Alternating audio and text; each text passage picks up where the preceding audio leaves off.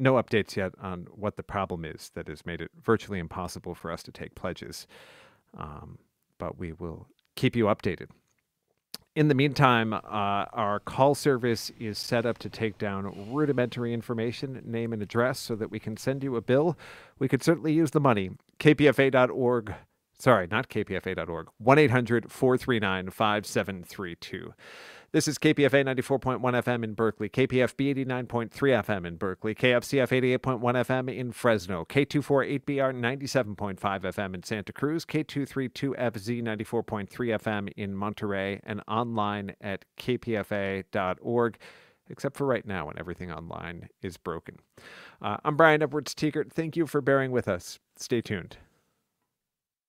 I'm Sasha Lilly, joining you in this hour as we count down to the end of KPFA's Spring Fund Drive at 7 p.m. this evening. Making Contact will return next week.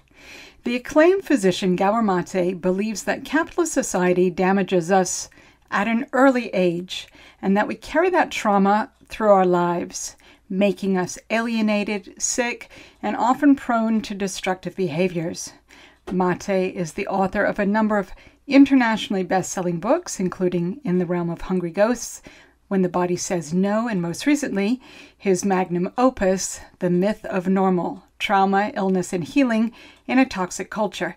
And he's received the Hubert Evans Prize for Literary Nonfiction and the Martin Luther King Humanitarian Award.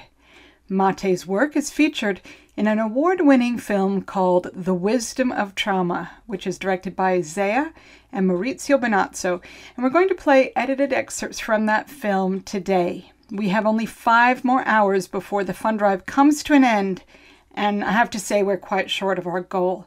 We're hoping you will support us with a generous pledge to this radio station, whether you've given before or it's your first time.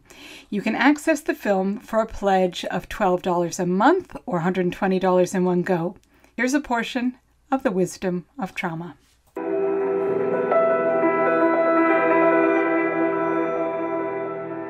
Our earliest experiences, beginning in the womb, form the template of who we believe we are, about how we see other people, and our place in the world.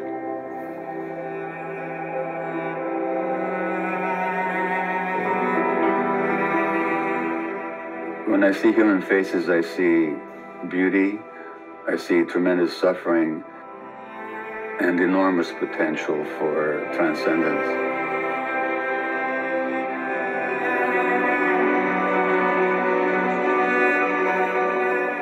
A Greek playwright wrote that the gods created us, human beings, so that we have to suffer into truth. Our job as human beings is to learn from our suffering.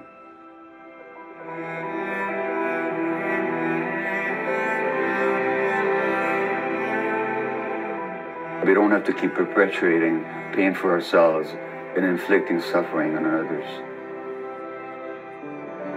In working with so many people, I've learned that working through trauma can teach us so much wisdom and can reveal the beauty of our existence that because of trauma we had lost sight of.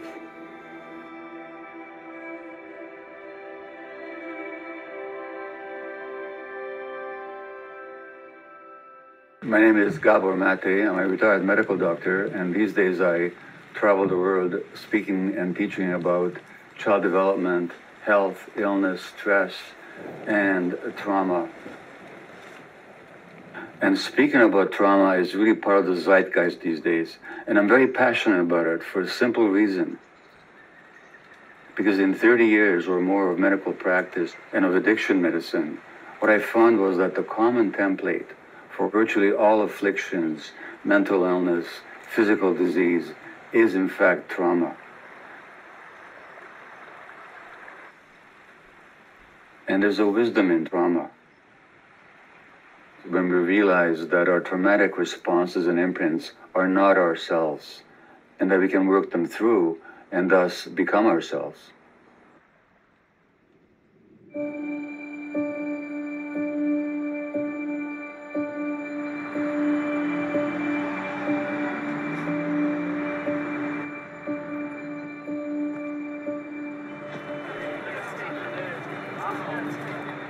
virtually every week there's a study that more and more people are needing or seeking help for mental health issues. More and more youth are diagnosed with anxiety. Many more kids are diagnosed with the whole plethora of childhood conditions such as ADHD, attention deficit hyperactive disorder. Depression is rising. Youth suicide is rising. Addictions are rising. Genuinely, it's an epidemic.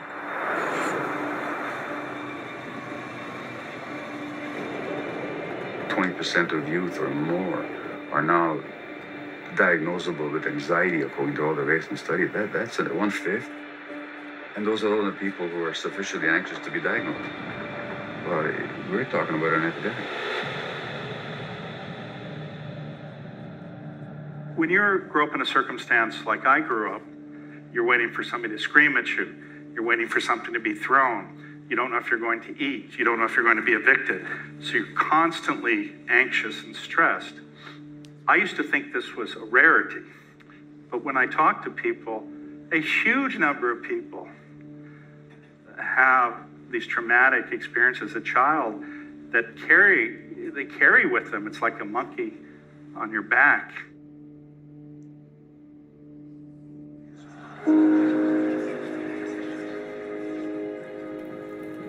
Trauma is an overwhelming threat that you don't know how to deal with. So trauma is not the bad things that happen to you, but what happens inside you as a result of what happens to you.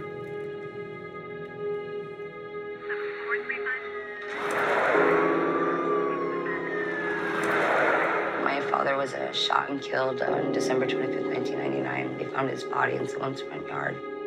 So essentially, I didn't have anybody to raise me, so I was raised in the juvenile court system.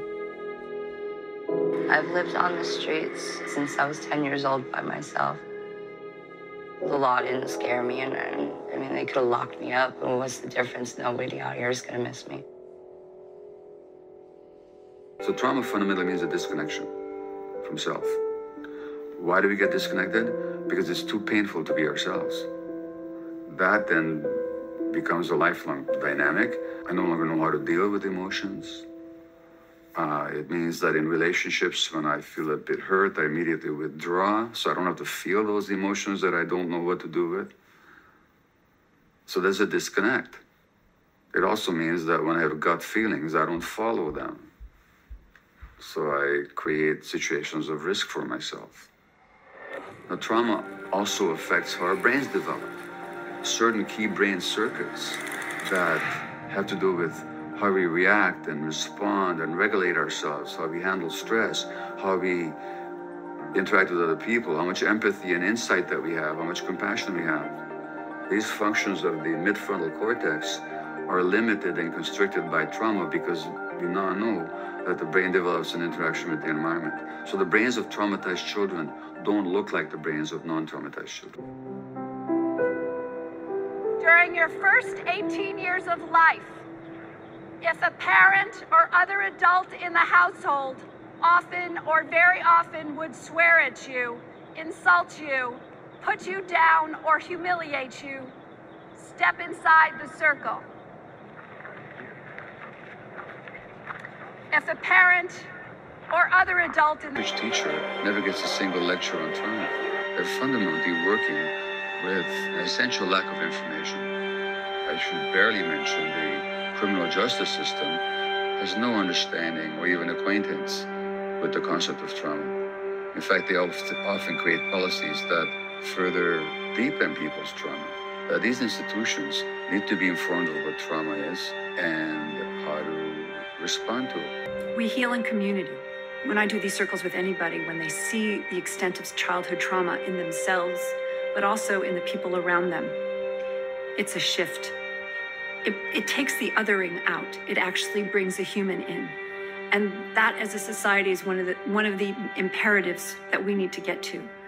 We got to start seeing each other for what happened to us and not what's wrong with us. And that's a portion from the film. It's an award-winning documentary film titled The Wisdom of Trauma, and it features Dr. Gabor Mate. The film is directed by Zaya and Maurizio Bonazzo, and for your pledge of support to KPFA at the rate of $12 a month or $120 in one go, or more, I should add, you can get access to that film. I'm Sasha Lilley. This is a special program on the last day, in fact, the waning hours of KPFA's Spring Fund Drive. We have a great deal of ground to make up before the day comes to an end, and with your help, I'm hoping that in this hour we can generate a significant amount of money to keep KPFA vibrant and vital and producing the kinds of information that you expect here on KPFA. KPFA.org or 1-800-439-5732 is the number to call. That's 1-800-HEY-KPFA. I encourage you to pledge at kpfa.org because it is the most cost-effective way for us to take your pledge, and it's probably the fastest for you. But honestly, however you do it, we're just super grateful if you're supporting us right now. In this hour, we are offering the book, The Myth of Normal, Trauma, Illness, and Healing in a Toxic Culture, written by Gabor Mate, along with his son, Daniel Mate, for a pledge of $15 a month or more, $150 or more in one go. You can also get the film, $12 a month or $120. I strongly encourage you to think about getting both together for a pledge of $170. And, you know, there are many wonderful thank you gifts right now on kpfa.org. Really, the important thing is that you step forward and support us right now because how this fund drive ends has everything to do with the kind of resources that KPFA will have in the coming months. And we know that the coming months are going to be complicated, they're going to be tumultuous, and you're going to want to have the critical perspectives that you probably don't find elsewhere, or at least not like at KPFA here. And we can only do what we can, and we do operate on a shoestring with the resources we get through Fund Drive. So I'm hoping that you will right now go to kpfa.org and pledge as generously as you possibly can, whether you've pledged already during this drive or it's the first time. We are grateful whichever way. We just really know that at this point, in our hour of need, we need your support. kpfa.org, 1-800-439-5732, 1-800-HEY-KPFA. Gabor Mate talks about the connection between illness, addiction, trauma, and the society that we live in. He talks about that in the film, The Wisdom of Trauma, and he writes about it in The Myth of Normal. He talks about how trauma shapes the way we live and the way that we make sense of the world. And that has both, of course, all sorts of personal implications, but also political implications. And that we cannot think about how to heal people from trauma without thinking collectively. KPFA, of course, is about the collective, acting collectively, supporting this radio station collectively, providing information that is essential for you, but for the larger community beyond you that you are connected to through these airwaves. 1-800-439-5732 is the number to call and pledge. kpfa.org, kpfa.org. We encourage you to be a sustainer if you're not already. That's a way of supporting us month to month with a steady flow of income. Or you can, of course, choose to pledge in just one go. We are grateful to you whichever way you do it, and we would be so happy to send you a copy of The Myth of Normal, Trauma, Illness, and Healing in a Toxic Culture, the book by Gabor Mate. Really I called it at the top of the program, his magnum opus, because I think it draws from so much of the wisdom of his previous books into a rather substantial volume that is yet simultaneously accessible. You can dip into it in many different places. It is not something you have to read cover to cover, but full of insight and revelation. 1-800-439-5732, 1-800-HEY-KPFA or kpfa.org. Bessel van der Kolk, himself well known for his book, The Body Keeps the Score, writes, Gabor Mate takes us on an epic journey of discovery about how our emotional well-being and our social connectivity, in short, how we live, is intimately entwined with health, disease, and addictions. Chronic mental and physical illnesses may not be separate and distinct diseases, but intricate, multi-layered processes that reflect maladaptations to the cultural context that we live in and the values we live by. This riveting and beautifully written tale has profound implications for all of our lives, including the practice of medicine and mental health. That's Bessel van der Kolk writing about Gabor Mate's book, The Myth of Normal, yours for a pledge of $150 or more by going to kpfa.org or calling 1-800-439-5732. And of course, you can get the film The Wisdom of Trauma featuring Gabor Mate for a pledge of $120 or more. I want to go back now to more from the film, but I want to encourage you to pledge and pledge as generously as you can. If you can pledge in this hour at the $500 rate, the $1,000 rate, the $2,000 rate, we would be most grateful to you. If what you can afford is $50, we are utterly grateful to you. 1-800-439-5732, 1-800-HEY-KPFA, kpfa.org. Now more from the Wisdom of Trauma. Just a reminder, our website for the donation website is down now. You can still call the number, 1-800-439-5732. We're asking you to just go to the phone number. We're working on our website to get it back up, and we'll let you know as soon as it's back up to work. But for now, just the phone number, 1-800-439-5732. Thank you. Step inside the circle. Step inside the circle.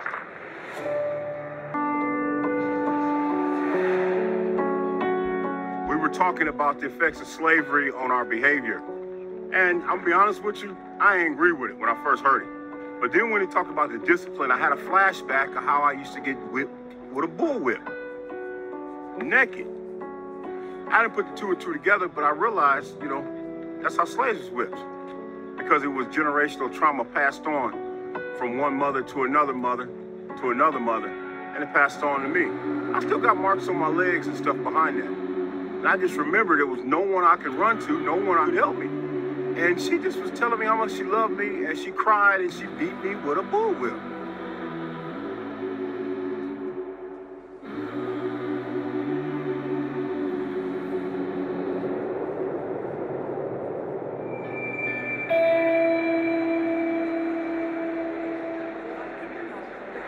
He's a best-selling author of 4 books published in 12 languages, sold on 5 continents. Please welcome Dr. Gabor Mate. I actually wrote my speech out tonight, which I don't usually do, but maybe a nervousness in front of this group of strong women. We all. The truth is that guys are afraid of women. I don't know if you realize that, but that's a lot of the stuff that we do is totally out of fear. Well, when you felt bad as a kid, who did you speak to? When the pain is there and there's no one to share it with, then the child has very limited resources to deal with that. And what they do is they disconnect from themselves. When you disconnect from yourself, you no longer have yourself. You've lost yourself. When we talk about trauma, we usually think of something terrible happening to a person. But that's not the only trauma there is. And so the other kind of trauma may not have to do with terrible things happening to you. A baby that you don't pick up will actually die. Even if you feed them and you change them and look after them, because they get overwhelmed by their feelings and they get overstressed. And so the baby needs the mother's and the father's brain to regulate her own brain, to regulate their emotions. It's not just that you're overwhelmed, it's also there's nobody there to hold you.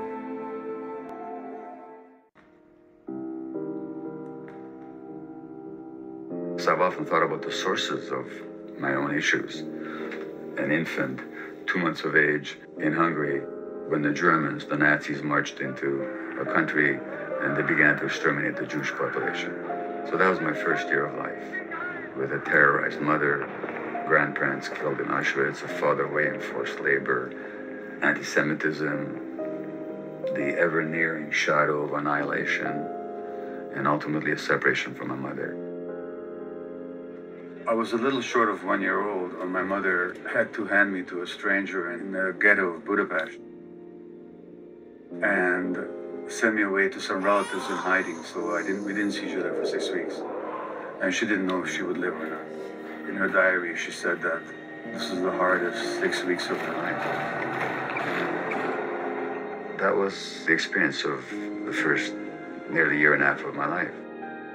And sometimes I thought, well, gee, I must have received a lot of love at the same time, otherwise I'd be a lot more crazy than I actually am.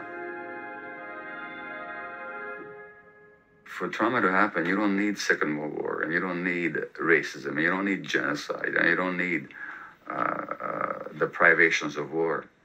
You just need parents who are so alienated from their own gut feelings that they will let their infants cry without picking them up, and that child is desperate for a relationship. That's all it takes. As a child, we have two fundamental needs.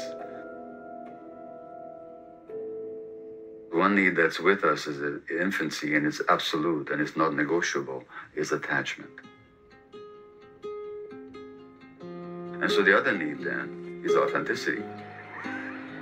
Authenticity, therefore, is the connection to ourselves. Because without authenticity, without a connection to our gut feelings, just how long do you survive out there in nature? So authenticity is not some new age, pseudo-spiritual concept. It's actually a survival necessity.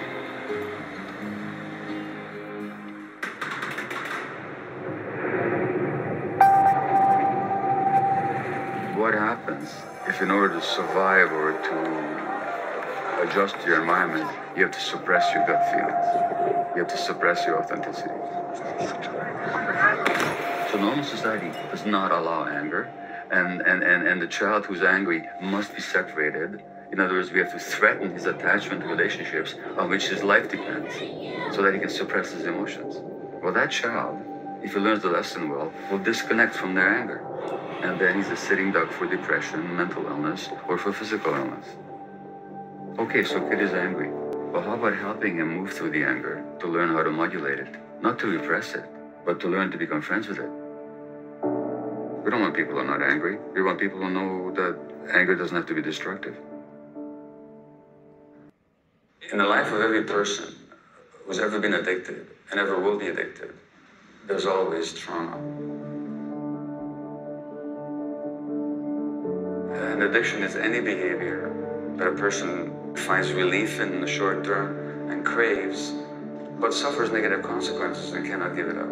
That's what an addiction is. It could be drugs, obviously, alcohol, nicotine. Could also be sex, could be gambling, could be shopping, could be eating, could be pornography, could be the internet, could be gaming, could be work, could be relationships. That's what an addiction is.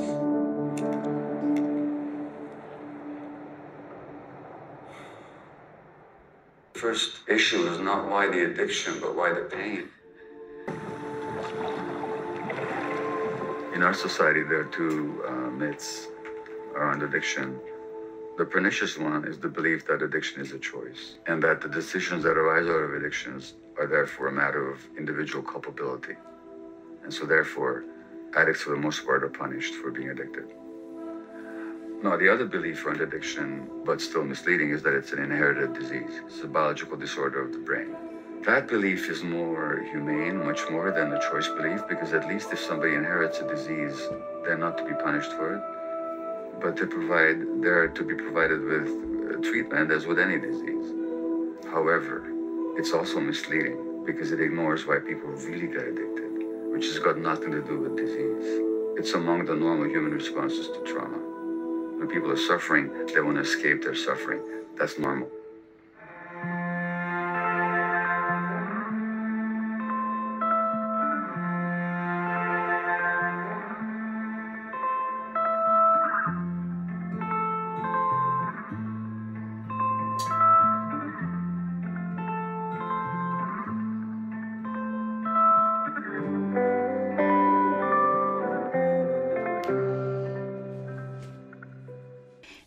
Interrupting just for a few minutes, some edited portions of the film, The Wisdom of Trauma, which features Dr. Gabor Mate. I'm Sasha Lilley. I usually host Against the Grain, which is Monday through Wednesdays, noon to 1. But I am here on the last hours of KPFA's Spring Fund Drive to do everything I can to help us close the gap. We are more than $100,000 short of our goal.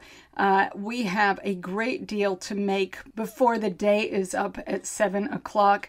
I'm trying to do my utmost to pull people together collectively to support this radio station, because we need to be as strong as we can in the months ahead. And where we end this drive, how short we come up, is going to have everything to do with the kind of resources that we will or will not have in the coming months and the kind of programming that you'll receive. So I encourage you right now, if you're intrigued with what you've heard, to consider making a pledge, a very generous pledge to KPFA, kpfa.org or 1-800-439-5732. That's 1-800-HEY-KPFA. For a pledge of $150 or more, we'd love to give you The Myth of Normal, Trauma, Illness, and Healing in a Toxic Culture, written by Gabor Mate. For a pledge of $120 or more, you can get the film The Wisdom of Trauma. If you'd like to get them together for a pledge of $270 or more, this would be the time to do it. And of course, you can pledge at any rate that you can afford, but we're strongly encouraging you to give as generously as you can right now. kpfa.org, 1-800-439-5732, 1-800-HEY-KPFA. Why is Gabor Mate important? Well, I would say it's because he takes conditions like ADHD or other struggles, mental health struggles, which we are told in the society are personal problems, and he places them in a social context. Instead of just saying that mental health issues are simply the result of bad genes or individual struggles and choices, including poor choices, he makes the connections that many of us suspect, but he backs them up with science and allows us to see how damaging our society is to our psyches and to our bodies. kpfa.org, 1-800-439-5732, 1-800-HEY-KPFA. And I would say that what we do here on KPFA is we make the connections which are not being made elsewhere. That we, that there's a huge bias within the media to see everything in personal terms, even the journalistic conceit of the personal story that is being told. Here on KPFA, we try to give you the structural analysis. We try to give you a sense of how disparate things are actually connected and interdependent upon one another. And it has everything to do with what kind of solutions then are necessary to change society. If it's all on the level of the individual, it's going to be very different than if you're thinking of broader structures and the need for collective action. And we are asking for a kind of collective action right now, which is those of you listening to come together as generation upon generation of KPFA listeners has done and support the work that we do here that, as you know, if you listen to KPFA, is possible simply because we are dependent on you, not corporations, not commercial sponsors, not underwriters, but you, our listeners.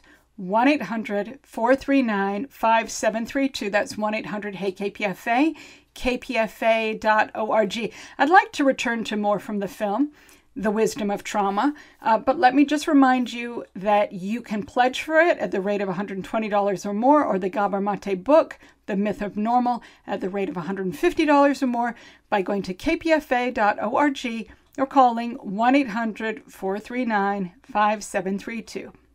I'm Gabor's wife, and I have been for close to 50 years.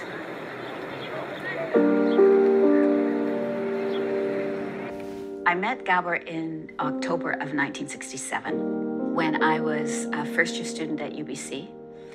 I saw in the student newspaper that they were looking for cartoonists. So I just wanted to come back in on this recording and tell you that our website is back up, so you could donate on the kpfa.org and the phone number 1-800-439-5732. And you could donate on the phone number, and you could donate online now. We got it back up. Thanks. I did this before I knew who he was, before I'd had a conversation. But a mysterious guy. Dark, you know, intense. He was so interesting to me.